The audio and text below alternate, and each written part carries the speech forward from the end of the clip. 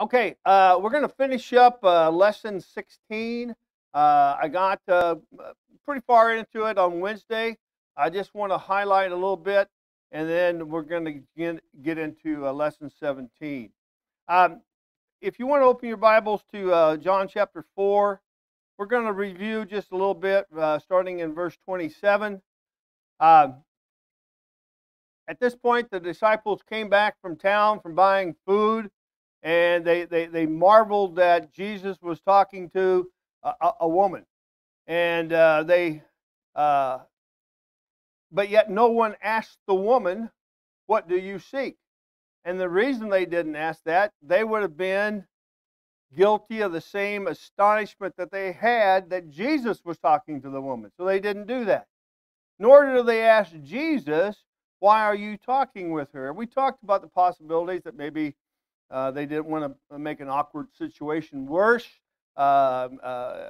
embarrass Jesus, if that's possible. And so they didn't ask that. The woman left, got up so abruptly and went back to town that she left her water pot and went to the city to tell the men. And she made the comment, "Come, see a man who told me all things I ever did. Could this be the Christ?" Then they came to him. In the meantime, the disciples urged Jesus to eat. In verse 31, it says, "Rabbi, eat." But he said to them, "I have food to eat of which you do not know." Now, I find it kind of amusing, just me, maybe that's. But he said to them, "I have food to eat of which you do not know." And then in verse 33, therefore the disciples said to one another, "Has anyone brought him anything to eat?" I mean, how could they? They were all together when they were buying the food, so that answer is kind of, I don't know, or question is kind of funny. Then Jesus explains what kind of food he's talking about in verse 34. "My food is to do the will of him who sent me and to finish his work." And then we wound up or ended Wednesday night with talking about verses 35 and 36. "Do you not say that there are still 4 months and then comes the harvest? Behold, I say to you, lift up your eyes and look at the fields, for they are already white for harvest." And then verse 36 says, "And he who reaps receives wages and gathers fruits for eternal life, that both he who sows and he who reaps may rejoice together." And we mentioned that this statement of the 4 months is open to really two interpretations. One, very simply, this incident at the well with the Samaritan woman could have taken place in maybe December or January, and 4 months later would have been the normal harvest time back there. According to this interpretation, Jesus would be saying, "You say that 4 more months must pass before harvest time, but there is a harvest already for reaping." Speaking of the people of the city who were coming out to see him after the Samaritan woman had told them what had happened.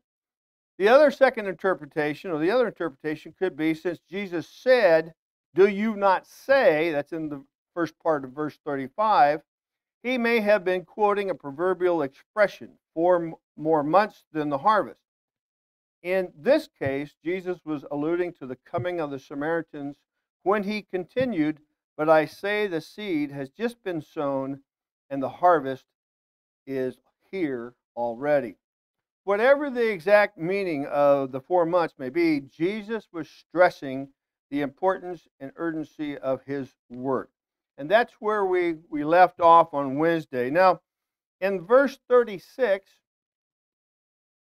again, "And he who reaps receives wages and gathers fruits for eternal life, that both he who sows and he who reaps may rejoice together." The New American Standard and the ESV says "already." In the New American Standard and the ESV, the word "already" can be attached to the end of verse 35, as it is in the New King James Version, or at the beginning of verse 36, as it is in the New American Standard and ESV. Either is possible in the Greek language. Perfectly okay. If joined to verse 35, the idea is that the fields were all ready for harvest. with no interval between sowing and harvesting, like the response of the Samaritans. They immediately came. If joined to verse 36, then the reaper is said to be already at work in the harvest, already receiving his wages and already gathering fruit for eternal life. Verse 38, well, we said that in verse 37 is a metaphor of the harvest used by Paul in 1 Corinthians 3:6. I planted, Apollos watered, but God gave the increase. Now, verse 38 serves as a stern reminder. Let's read it together. This is new. I sent you to reap that for which you have not labored. Others have labored, and you have entered into their labors. This was a reminder to the apostles that the great ingathering they were about to see, in other words, the Samaritans coming up, was in no sense a result of their own effort or abilities, but that they, the disciples, were to consider themselves instruments of God in reaping the fruit of the labors of others. And that's a key point, I think. Verse 39 through 42 kind of is a summation of this story. Read with me if you would.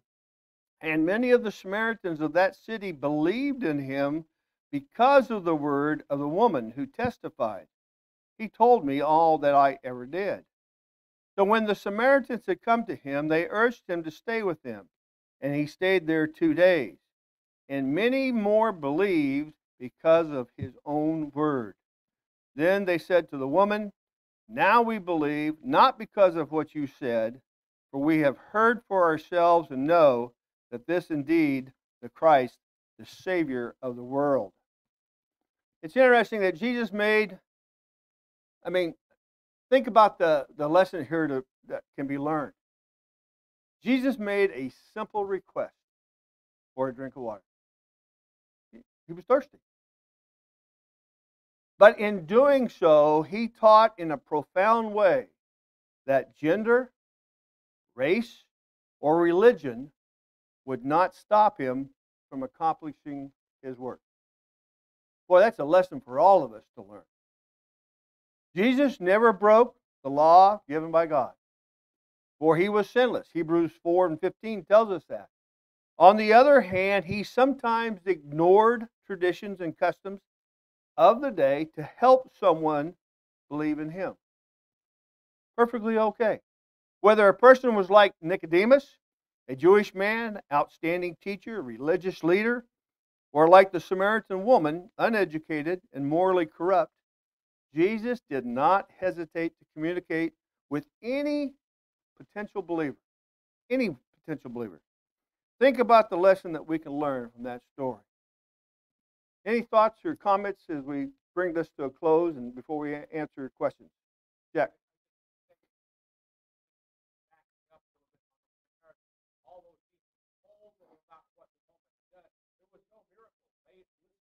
That's right. Yeah, we're going to, as we get into lesson 17, we're going to study his miracles, but and there's a comparison, a contrast made between the Samaritans who believed because of the word, and it's going to be dealing with the nobleman here in a moment. Yes, sir.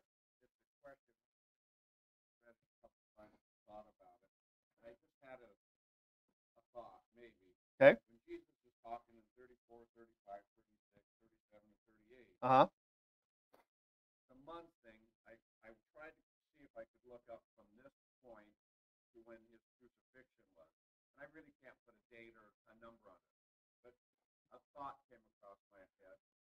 Was he talking that within 4 months' time his death would come, then he would be resurrected, and he's talking there that you will receive and reap the gathering of the fruit of eternal life. So I was wondering if he was not predicting that once he went through the process of crucifixion and resurrection, he's saying that he is putting in the labor, and then others are going to reap the benefit of his sacrifice.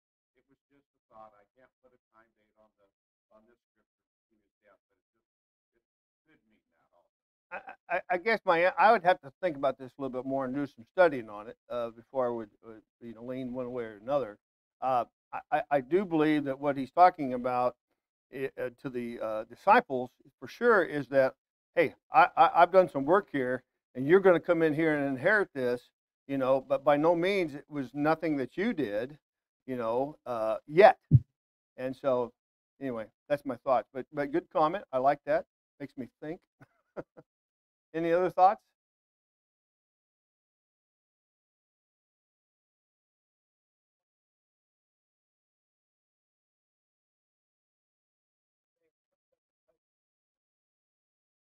Oh, they did. I mean, the relationship between Samaritans and the Jews were, I mean, we went back in history, all that hatred for each other, and the distrust that was between them. I mean, and the different notions they had about each other. That's right, Brian.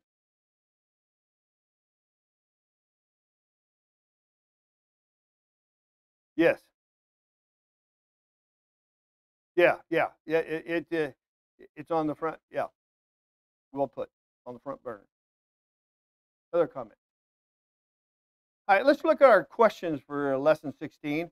I used the individual study guide. The other one and this one are very similar. I think this has one more question to it, so I went with the more harder one. Number one, what was the common route taken by most Jews from Judah or Judea to Galilee? Yeah, the long way. They went east, crossed the River Jordan, went up the River Jordan to Sea of Galilee, went back west, and there they were there. Took 2 or 3 extra days. Either way was a hard journey. Either way was a hard journey. What was the route Jesus took from Judea to Galilee? Straight through. Shortest distance between two points, straight line. And that's what he did. Why did Jesus have to pass through Samaria? Why did he have to? Remember it said he had to go through. Exactly. He had to meet this woman. It was a divine calling, if you will. A very teachable moment. We talked about just a little bit ago, how did the Jews view the Samaritans? Yeah, contempt, hated. They were half-breeds, mongrel. Boy, that's bad. Where did Jesus meet the Samaritan woman at? At the well. What well? Jacob's well. Yep. Number 6, what were the results of Jesus' teaching the Samaritan woman? Oh, I mean, think about it for a minute. She became a believer. She went and told others. They came. They believed.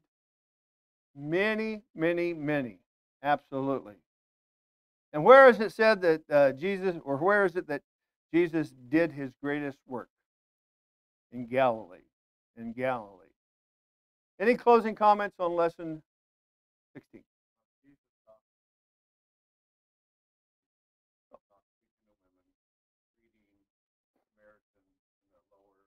Exactly right. He broke tradition in so many levels. 1, speaking to a Samaritan. 2, a woman. 3, asking for a drink and using utensils provided by the Samaritans. Unclean. Ed?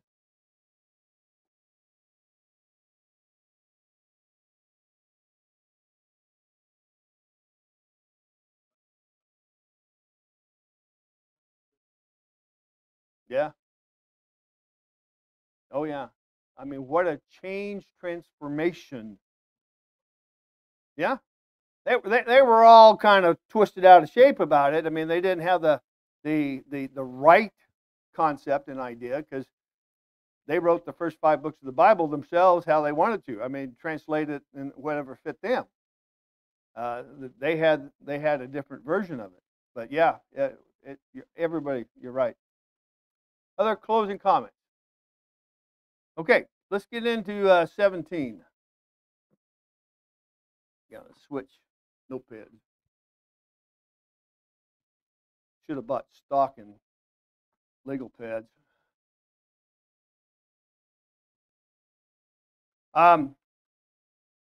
You may have noticed that lesson 17 is kind of, I'm going to use the word disjointed.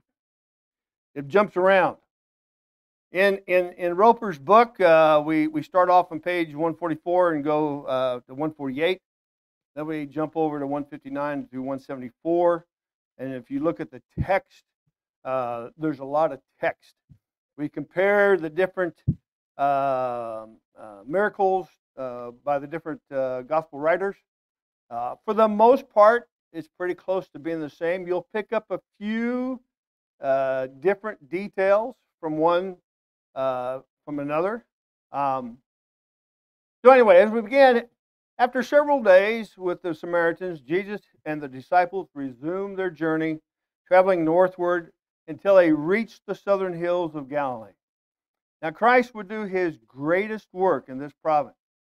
Question: since Jerusalem and Judea were the heart of Judaism at the time, why did Jesus concentrate his efforts in Galilee? Any thoughts to that? More populated? Yes, that is correct. It was. What else? Maybe. Well, Roper says there are three possible factors. Remember, Jesus had grown up in Galilee. So it was the region with which he was most familiar with. You know, you like to go back to your old stomping grounds, don't you? Because you're familiar with it. As you said, Galilee was more populous, was the most populous area. And number three, as a rule, Galileans were more receptive than Judeans, being less enamored, meaning caught up with religious traditions. You know, it's interesting, and I didn't know this, that all of the apostles were Galileans except Judas. I did not know that. Yeah. News of Jesus' ministry in Judea preceded him. Look at John 4:45. It says, so when he came to Galilee, the Galileans received him, having seen all things he did in Jerusalem at the feast, for they also had gone to the feast. John inserts a strange note here in verse 44. He says, for Jesus himself testified that a prophet has no honor in his own country. What do you think John meant by that? Why did he write that? Any thoughts? Well, yeah. This could be part of the explanation of why Jesus left Judea. Everywhere else in the gospel accounts, however, Galilee is presented as Jesus' own country. He's on his own turf, as we said earlier. Has home field advantage, which we know is good. But perhaps this is Jesus looking into the future, indicating that he knew that this warm welcome in Galilee would not last.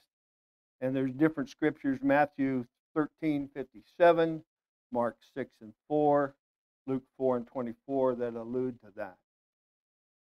As we get into the general account of Jesus' teaching in Galilee, the Bible gives us a brief description of what Jesus was preaching when he arrived in Galilee. I need 3 volunteers, please. Someone please turn to Matthew 4:17. Someone please turn to Mark 1:14 and 15. And then would someone turn to Luke 4:14 and 15. We're going to read each one, obviously one at a time. Whoever got to Matthew 4 and 17, if you could go ahead. Okay? Jesus began to preach to say, repent, for the kingdom of heaven is at hand. Okay. Mark 1:14, 15. Now, after John had been taken into custody, Jesus came to Galilee, preaching the gospel of God and saying, the time is fulfilled and the kingdom of God is at hand. Repent and believe in the gospel. Okay, thank you. And then Luke 4:14 and 15. Go ahead, James. Jesus returned and reported out and announced to all the surrounding country. He taught in synagogues, being glorified. Okay, question. Why do you think Jesus said, repent first and then believed. Is that how we normally do it, if you will? You're exactly right. That's exactly right. Remember, he was talking to the Jews. They were already believers in God, but they needed to repent of their failure to keep God's law.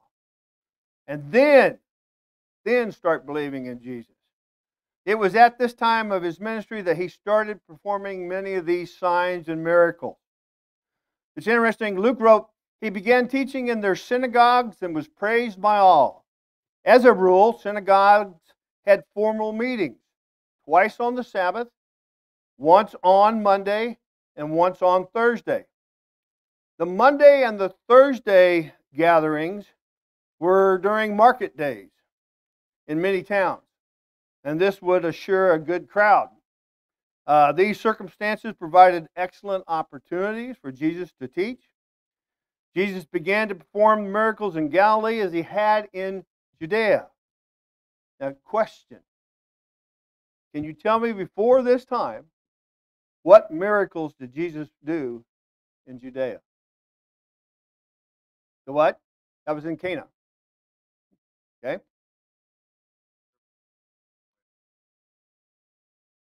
Not before this time, though. Okay? No. I mean, Jesus did some miracles and performed some in Judea, but what caught me was it says he began doing miracles in Galilee as he had in Judea, and I'm going, wait a minute, the first recorded miracle is the water into wine in Cana, that's Samaria. So what? And the point is, it doesn't specifically say, but if you would, turn to John chapter 2 and look at verse 23. John 2 and 23 says, now when he was in Jerusalem at Passover during the feast, many believed in his name when they saw the signs which he had did. And then also in chapter 3, verse 2, this man came to Jesus by night, we're talking about Nicodemus here, said to him, Rabbi, we know that you are a teacher come from God, for no one can do these signs that you do unless God is with him. So Jesus did them. But we just don't have them recorded. We don't know. We don't know. Luke 4 and 14, the first part of it says that Jesus returned to Galilee in the power of the Spirit. What does that mean? Power of the Spirit. Well, I believe it refers to his exercising the power of the Spirit by doing the miracles. Now, when did Jesus get this power of the Spirit? When he got baptized, remember the dove? Like a dove. Okay, yeah. That it descended on him like a dove at his baptism. That was when he got it.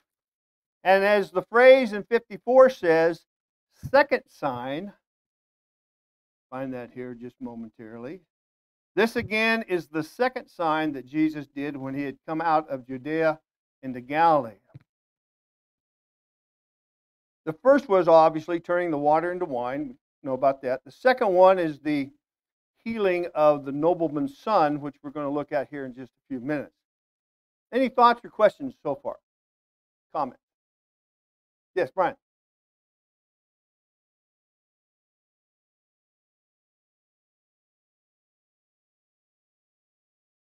Oh, yep. Deity.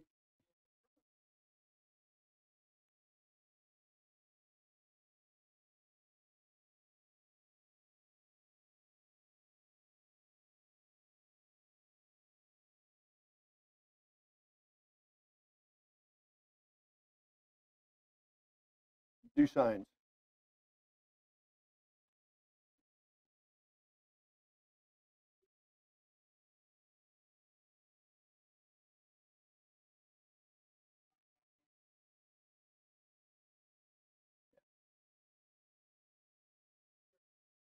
That's right. And think about all the times that Jesus got off by himself and prayed to his Father. I mean, he was never far from him. He relied on him. He needed him. He, worshipped him if you will. Although they're on all equal terms. It does make your head spin. Other thoughts? Good comment. Yeah. Yes.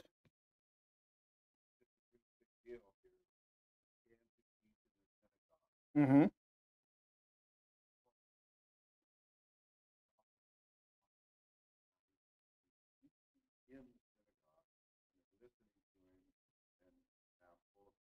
Yeah. And we're going to see that he was allowed to speak on numerous occasions. Okay, any other comments before we go on to the second recorded miracle? Okay, if you would, again, it's a little bit long, but if someone would read John chapter 4, verses 46 through 54, the end for me, that would be helpful. Now, don't all jump on at one time. Okay, thank you, sir. So Jesus came again to Cana of Galilee, and he made the water wine. And there was a certain nobleman whose son was sick at Ripon. When he heard that Jesus had come out of Judea to Galilee, he went to him and implored him to come down and heal his son, for he was at the point of death. Then Jesus said to him, "Unless you will see signs and wonders, you will by no means believe." The nobleman said to him, "Sir, come down before my child dies." Jesus said to him, "Go your way, your son lives." So the man believed the word that Jesus spoke to him, and he went his way. And as he was now going down, the servants met him and told him, saying, "Your son lives." Then he inquired of them the hour when he got better. And they said to him, "Yesterday at the 7th hour, the fever left him." So the father knew that it was at the same time, or the same hour, which Jesus said to him, "Your son lives." And he himself believed, and the whole household. This again is the second sign Jesus did when he had come out of Judea and Galilee. Thank you. A lot to unpack here. For some reason, Jesus made another visit to the place where he had made the water into wine. Any thoughts of why Jesus returned to Cana? Well, honestly, it's unknown for sure. Perhaps Nathanael, who was from there, had invited him to his house. Maybe it was just a social call. We don't know. But in nearby Capernaum, a royal official, and my Bible says nobleman, and this literally means king's man, who was probably an official in Herod's court, had a son at the point of death that we read in 46 and 47. Learning that Jesus was in Cana, he hurried to ask him to heal his son. Now, when you look at Jesus' initial response to the official, it's rather unusual. Look at verse 48. Jesus said to him, "Unless you people see signs and wonders, you will by no means believe." Well, was this a rebuke of the nobleman? Did Jesus rebuke him? No. Oh, go ahead, Mark. Sorry.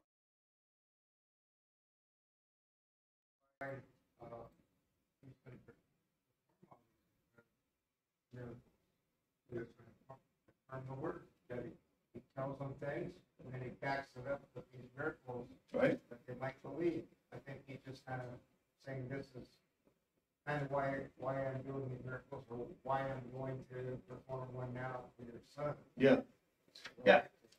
This was not a personal rebuke of the nobleman, but rather this was a indictment, if you will, or charge against mankind in general. Okay? The word "you" here is plural in the Greek, meaning unless you people, what he's saying, see signs and wonders, you simply won't believe. What is the difference between a sign and a wonder? Signs and wonders?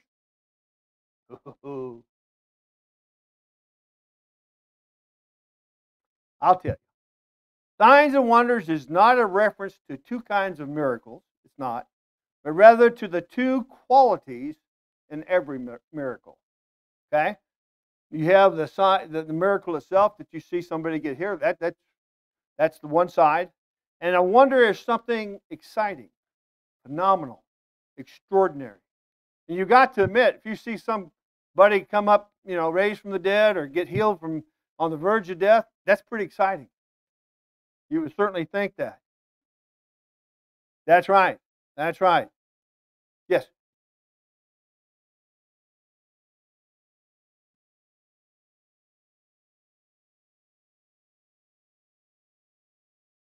Yeah.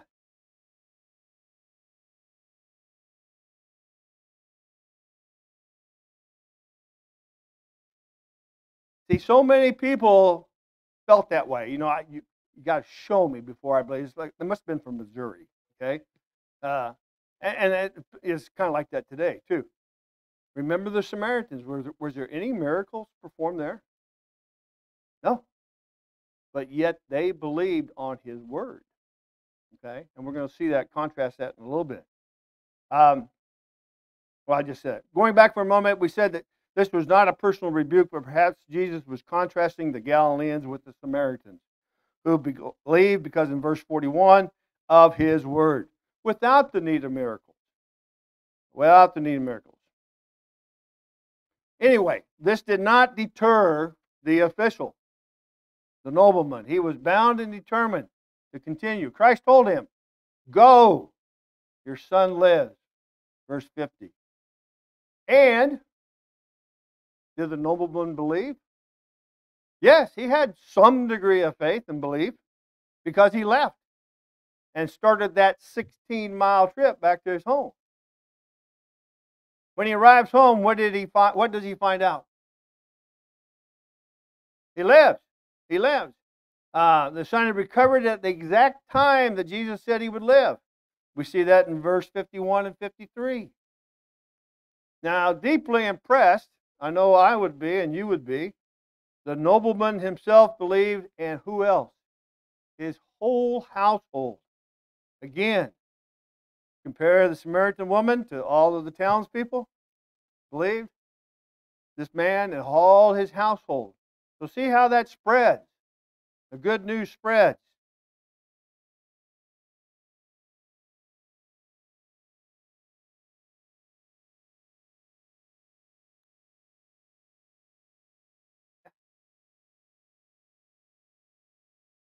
Exactly. Jesus is no respecter of persons. You can be I'm going to use the word low life, scumbag of the world. Okay? A little harsh, I guess.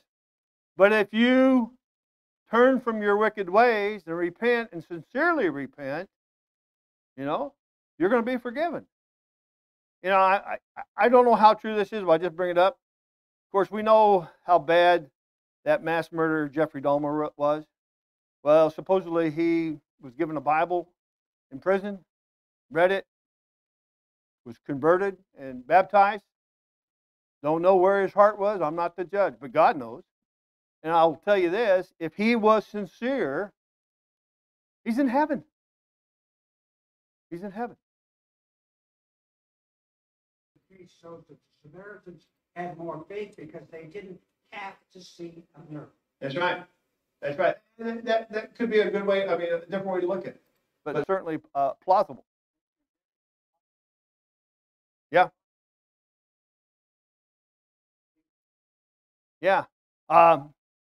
Here we go. The royal official, this nobleman, presents a commendable example of a man sharing his faith with his household all the time.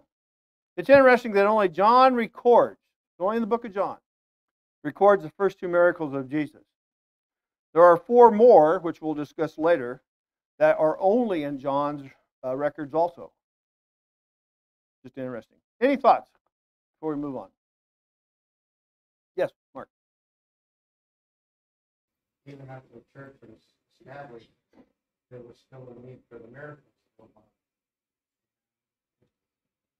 It's still for the same purpose. The gospel would share the gospel, the good news, and there was these incredible miracles. Heal people, fallen, died, and he was brought back to life. Things like that. Mm-hmm. Yeah. We don't have those today.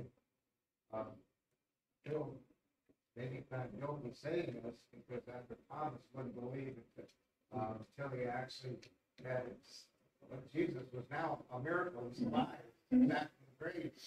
And Jesus told him, you believe because you see. But more blessed is those who believe and have not seen. Yeah. And so even though the scripture says, Mark, you believe without actually ever witnessing a miracle, you know, I have to confess to all of you, I still wish I could have seen something. Oh, yeah. I mean, man's inherent characteristic is, you know, we say it's too good to be true. And sometimes that is true. You know, it's too good to be true. And I think people who heard these things that Jesus did, they wanted to see. I mean, that I guess it's reinforcement. Is it a lack of faith because you don't believe unless you see? I mean, that can't be so, because we're here today, aren't we? Because we believe.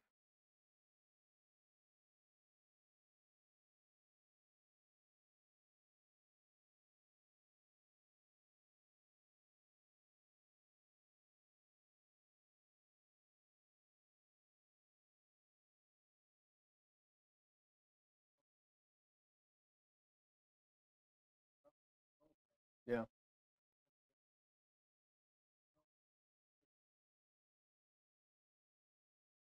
Yeah. Oh, suffer. Yeah. I mean, I think we can all have probably examples of that, what we wish for our family members and things. Amen. Amen. I know she's in your heart. That's right. Yep. Yep. Any other comments? Yes, sir. Love and redemption. I think as Christians, and bless us all that we're here in this room and we strive and we're trying and I certainly am not perfect by any stretch of the imagination. I struggle with things occasionally. But what I'm trying to get to is I have to think about the love and redemption that Christians have to show to those who have seen the light. And where's examples? If there's somebody out there that lived a life that was not a Christian life, and yet they served their time, they did something, and then they found the light of God to enter into them, and they changed their life. We as Christians, I think it's a real struggle to give somebody the benefit of the doubt that they have changed, because we can be burned by that, but yet we're also charged by God to forgive and love. And I've kind of seen that in the gentleman that I know's life. I mean, he was not a good guy at one point, and he asked occasionally if people believe in the forgiveness and redemption. Is there somebody worth being redempted and forgiven? And I see that he struggles with that a little bit, because I think he gets rejected a lot of the time. People don't want to give him a second shot at things. It's hard to do. I mean, let's just flat out tell it like it is. It's hard to do. I mean, especially if you have been burned once. Reminds me of a story, and then we'll probably have to end. When I was a duty officer, one time I got called to a situation at the barracks where we found some marijuana in one of my crew chief's locker. Well, he went before the CO for office hours, and I went up there and I pled my case. Man, I said, this only time this ever happened. In fact, he says it's not his. I believe him, and I mean, I laid my soul out for this guy. 2 days later, they found marijuana again in his locker, and so, and bless my CO's heart, he didn't rub it in. He just looked at me, and that look was all I needed, But anyway, it's hard to do that. There's so many things you have to take in consideration. How does it affect the overall congregation? We have our elders, our shepherds, who that's their responsibility to oversee the flock. And so there's just a lot of things that come into play when, yes, we want to give them the benefit of the doubt. But it's like I tell kids at school, don't ever lie to me, because once you lie to me, I can never trust you again. And that's our human side. You know, even if that kid goes, 3 years in his senior year, he tells me something, I'm going, oh, when he was a freshman, he lied to me. It's just humanality. So this is a good place to stop because we're going to pick up the shift to Capernaum on the next lesson, and we'll go from there. Thank you so much.